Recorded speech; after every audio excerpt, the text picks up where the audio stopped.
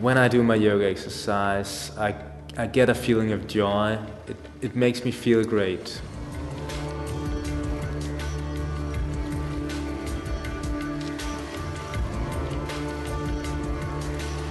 My name is Michael. I'm a yoga instructor. Get the elbows as close as you can. Stretch the leg up.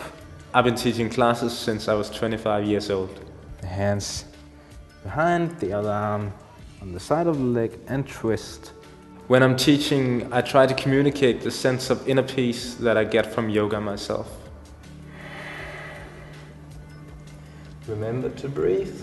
The reason why I got into yoga was because of pain in the lower back caused by bad sitting positions. I was really in a lot of pain and didn't know where to turn to until I discovered yoga.